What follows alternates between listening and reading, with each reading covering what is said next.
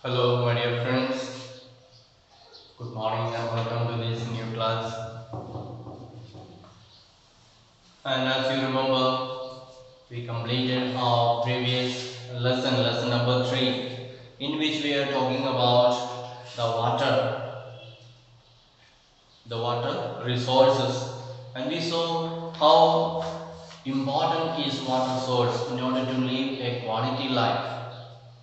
And we completed all the lessons, explanation and so on. And what is left was the few, we can say few exercises that were left out. We shall do that one today. Let's take that exercise, page number 33. So first one is multiple choice questions. First one says, based on the information given below, classify each of the situations as suffering from water scarcity or not suffering from water scarcity. So different situations are provided here. We have to find out whether people are in that situation suffering from water scarcity or not, or they are not suffering. So first one is a region with high annual rainfall. So people who are living in a region where there is high annual rainfall. What do you think? Will the people be suffering there? Because will they be suffering from water scarcity? They are having high rate of annual rainfall. Certainly they will have sufficient water. They will not be suffering from water scarcity. So answer is no suffering from water scarcity. Then the second one is a region having high annual rainfall and large population. Suppose the region is having very high rainfall but population is also very large. Then in that situation, what do you think? Will the people be suffering from water scarcity? Yes, there is a possibility because water source is there but the people are also huge in number. So it is not enough for everybody to share. So people will experience water scarcity. So second one is yes, they will share, they will suffer water scarcity. Then the third example is a region having high annual rainfall but water is highly polluted. So a place where they receive a very high annual rainfall, but all this water is polluted. Maybe because of some industries are there, all the waste is put into there, or maybe a lot of things are mixed into there. So what do you think? Will those people suffer from water scarcity? They have plenty of water, but water is not pure. It is polluted water. So they will certainly suffer from water scarcity. So answer is yes. Then number 4. Let's see what is the fourth one. A region having low rainfall and low population. So a place, we said a place where they receive high annual rainfall and huge population, they will suffer water scarcity because water is not enough. So a place they receive very low rainfall and the population also is very low. So in that case, what do you think? Can they have enough water? Since the population is very low, they can preserve these water sources and survive with that. So we can say that place may not have water scarcity because very less people are there. So they may have very few water sources and they will be able to make use of that and survive without any water scarcity. Then second question is, which one of the following statements is not an argument in favor of multi-purpose river projects? So we have some cases are there, and under that case we have to say which one is not suitable for making multi-river projects. For example, first one is multi-purpose projects bring water to those areas which suffer from water scarcity. So that's a good thing, isn't it? For that we don't have to cancel the dam. So it will bring water to the people who are suffering from water scarcity. Then second option is multi-purpose projects. By regulating water flow helps to control floods. So that is also a good thing. The multi-purpose projects, the dams, they are able to control to a certain extent the floods in the rainy season. Then number C, multi-purpose projects generate electricity for lead to a large scale displacement and loss of livelihood. So that is a negative point. Because of the dam, people are displaced. People are chased out from their places, or they lose their land, house, property, everything, because water level will be coming up in the river and they cannot stay anywhere there. So they have to vacate their place and go to some safe areas. So people are displaced and their livelihood is lost. They were depending on that area, they were cultivating in that area, they were collecting fruits and nuts from the forest. They have lost all that thing. So that is a very bad thing, and because of that people are trying to object the building of huge dams. So that is the answer, third one, because it is leading to large displacement of people and their livelihood is affected. Let's just see also fourth one. Multi-purpose projects generate electricity and rewrite and our homes. So that is a good thing. Because of the dams we can have electricity for industries as well as for our homes. So out of these four, three of them are good points, positive points, which we can use for supporting the building of the dam. But the third point, that is a negative aspect of this dam. What is that? It is making the people to cause displacement. People are asked to leave their place and go to some other place. That is a very sad thing. So people have to make a lot of sacrifice. They have to abandon their land, their property, and their livelihood. Everything is lost. That is a very sad thing. Now let's see number 3. Here are some of the false statements. Identify the mistakes and rewrite them correctly. So some false statements are given there and all of them are false, or some of them are false. So we have to find out what is a mistake and we have to rewrite into correct sentence, correct statement. The first one says,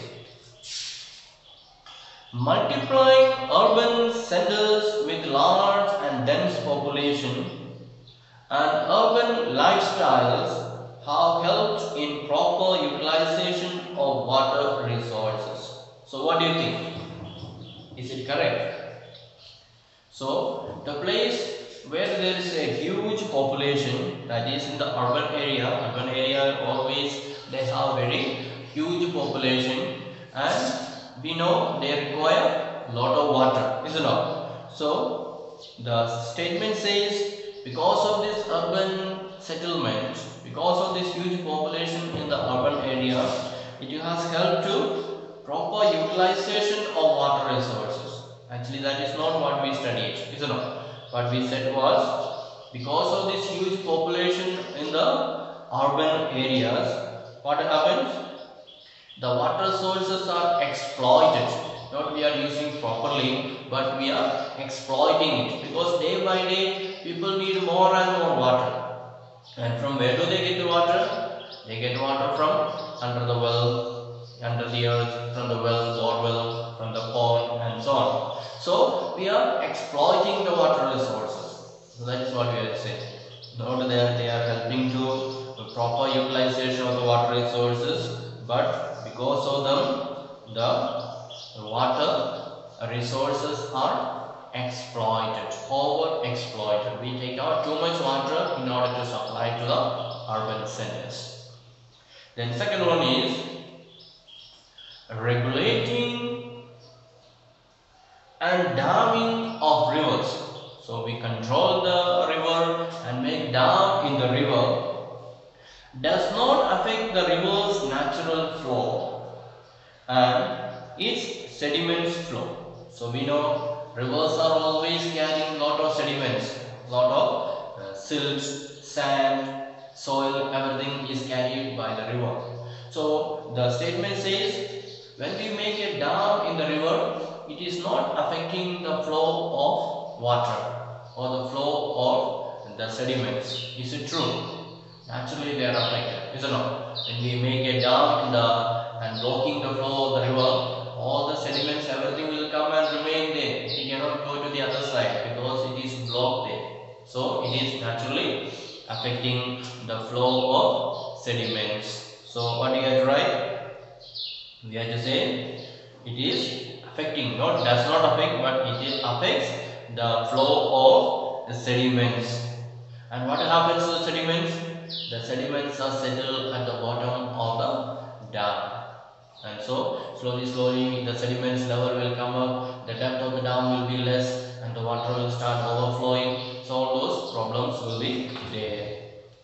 Then the third statement is, in Gujarat, the Sabarmati Basin farmers were not agitated when higher priority was given to water supply in urban areas, particularly during droughts. So that also we saw is a false statement. So people were protesting in Gujarat because there is a dam is made in Sabarmati river, and this water was mostly carried away to the urban cities in order to supply to the needs of the people who are staying in the urban area. It is a drought season and people who are staying near the dam, they are not getting water. But people who are staying far away in the town, they are getting water. Therefore, the local people agitated, they protested. They said, we have made this sacrifice. We have sacrificed our land, our property, and we have lost our farmland, everything because of this dam. And afterwards, we are not getting the benefit of the dam. The benefit is going to people who are staying in the urban areas. That is injustice. So people began to protest about it. Then the last one, number D. Today in Rajasthan, the practice of rooftop rainwater harvesting has gained popularity despite high water availability due to the Rajasthan canal. And that also is a wrong statement. We said in the beginning, people of Rajasthan, they were very much interested in collecting the rain roof water and storing it in the tank. Sometimes the tank is inside the house, or sometimes it is built in the courtyard, underground tanks, or sometimes it is water is sent to the well, maybe tube well, bore well, and so on, so that the underground water level will remain same, it will not go down. So because Rajasthan is a very dry region and they require a lot of water, and every family had no other choice other than collecting this roof water, and otherwise they had to go far away in order to carry water, and it was causing them a lot of trouble, lot of difficulties, and so they did that. But afterwards government built a dam there and began to supply water to every family, every village in Rajasthan.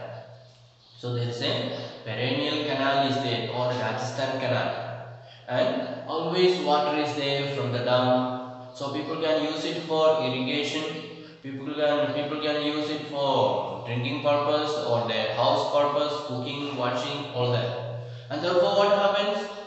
The people stop that practice of collecting roof water. They say freely water is coming. Why to struggle? Why to go for collecting this roof water? Actually, roof water is the best water, more pure water. The purest form of water is the rain water. So they are abandoning that. They are becoming lazy slowly, and they are going for depending on this water that is coming through this canal. So that statement we have to correct, that people have declined. The practice of collecting roof water has declined because of the availability of water in the Rajasthan canal. That is the answer. And the rest of the answers we have to answer in short questions, essay types, and so that one I will help you towards. I will send you in the group. Then we come to the end of this lesson, and let us just begin lesson number 4, agriculture.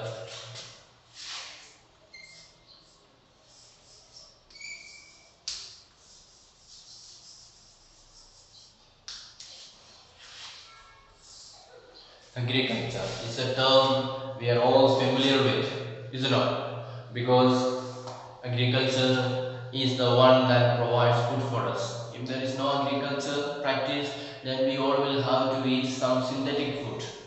So at present we are able to eat rice or wheat or fruits, everything. It is because of this agriculture. People are there to do the agriculture. And nowadays everyone is trying to get away from the agricultural path. They are trying to look for office job. They don't want dirty their hands. Always want to do only clean jobs. So then how are we going to make us available the food grains if there is no agriculture? So people in India, we can say more than half of the people are still cultivating the field. That is their job. That's why we are still surviving. So let us see what are the cultivations that people, not only in India but in the world, what type of cultivation are they involved, engaged. Let us see. You can follow in your textbook, page number 34, lesson number 4, agriculture, page number 34. So we know India is an agriculturally important country. India is an agriculturally important country. 2/3 of its population is engaged in agricultural activities. So early, almost 60% of the people of India were involved in agricultural activities. Now it has come down. More and more people are going for other activities, working in the factories, working in the offices, or doing other services and so on. So still around 48 to 50% of people are still working in the farm. So agriculture is a primary activity which produces most of the food that we consume. So there are 3 types of activities are there. We will come to know it. One is primary,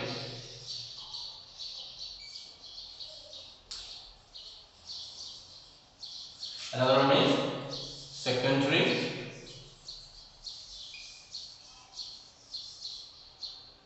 another one is tertiary.